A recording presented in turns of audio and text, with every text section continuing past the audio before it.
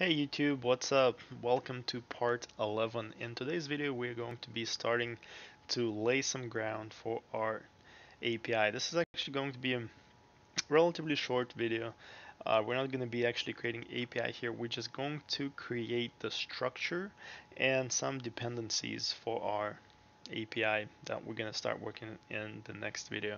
And one other thing, I know I have been talking about that we're going to be doing API for Facebook, but unfortunately I decided not to do Facebook because it's kind of big, and if I were to do API for Facebook, there would be a lot of things that would be left out to kind of just be out there and not answered. But instead, what we're gonna do, we're gonna use the speed test app, and I'm gonna show you how to cover this app completely, so you will have a much better understanding of how to go about making the API, how to implement the structure, so it makes sense, it's easy, and it's very nice to work with. So instead, we're going to use the speed test app since you already have it and we have been working with it in the previous video. So I think that's going to be a lot better than using Facebook. So with that said, let's go ahead and remove our apps.facebook package from here, and let's go into Java, right click on Java, and we're going to create new package inside our API, and we're going to call it apps again. And inside apps, we're going to create a class that's going to be called apps. Now this class is going to be representing all of the apps that we have API for. So if we create an app and we create API for it, we need to put it into this class. So let's go ahead and create API, well, not API, but class that's going to be representing our speed test. So first thing we need to do, we need to create a package, because we're going to be keeping each app in its own separate package. So we're going to create a package, call it speed test. And inside speed test, we're going to create a class. It's going to be called speed test as well.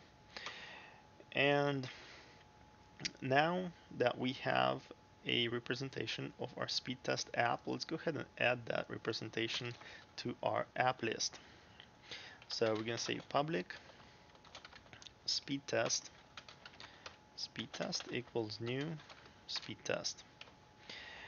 Now that we have this reference in our apps, we need to make sure we can reference our apps as well.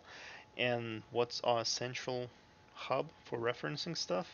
Well, it's our Android class. So let's go into our Android class and make sure we create public static variable for our apps, and we call it app equal new apps.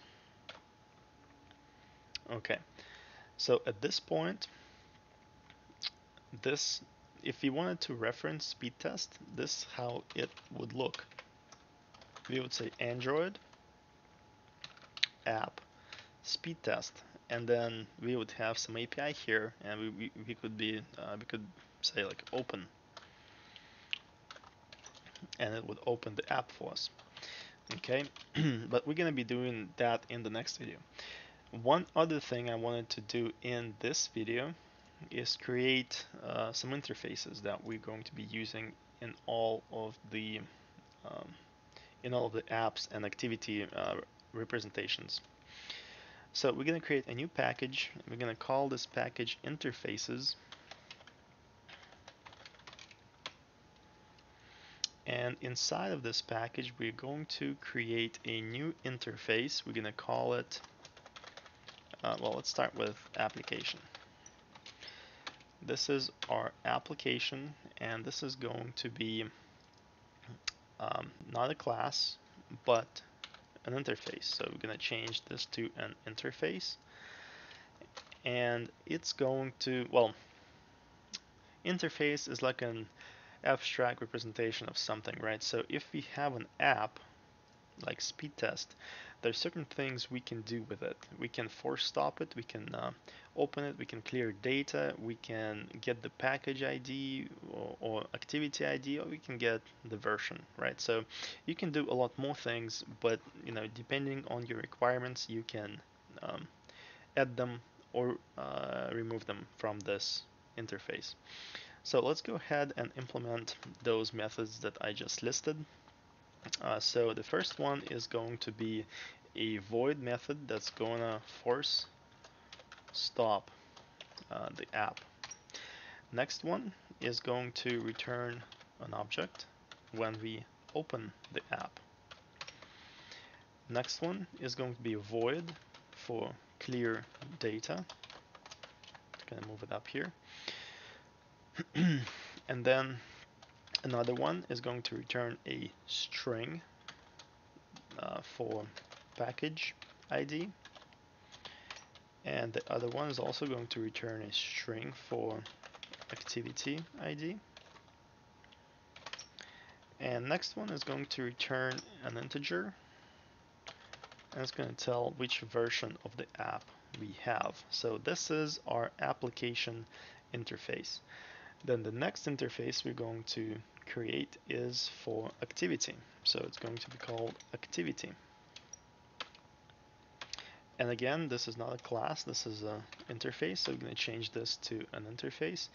And activity interface, again, you can add whichever methods you want, but I found that every activity should have a method that waits for that activity to be loaded. So we're going to create a method that's going to return an object, and it's going to be called wait to load. That's it. That's the only method we're going to have in our activity here. So let's go back to our apps, to our speed test, and make sure that our speed test is actually implementing our application interface. Now we're going to get this error, but what we're going to do, we're going to say implement methods, and we're going to accept all of these methods, and now we have our force stop, clean data, open, and all this stuff that we specified in our application here. So what we can do right now is we can call Android ADB, and we can call force stop, and we're going to be calling force stop on package ID. And then we're going to do the same thing for clear data. We're going to call Android ADB clear apps data. We're also going to be calling that on a package ID, and then we're going to be we're not actually going to return anything just yet because we don't have any activities implemented, so we'll leave this as null, but we'll go ahead and create the open method so it can actually open the app for us. So we're going to reference Android ADB, and we're going to say open apps activity. We're going to reference the package ID and the activity ID, and then our package ID here is going to be this value that we already know. So let's see, where's the speed test? Right there. So we're just going to paste that in here. Then we're going to get the activity ID from here as well. And we're going to paste it. And then the next thing is going to return the version. So we're going to use Android ADB to get the version. And let's see, get Android version string. And device, Android app. Not actually sure if we implemented the method to get the app version. Yeah, I think we haven't. So actually, let's go ahead and remove this from our interface in this case. Okay, that should be enough. So in the next video, guys, we're going to be creating API to actually do things for us. But as far as this video goes, I think that's enough. I appreciate you guys watching. Make sure to like the video, subscribe if you haven't, share the videos. Feel free to spread the word, and I'll see you in the next video. Take care.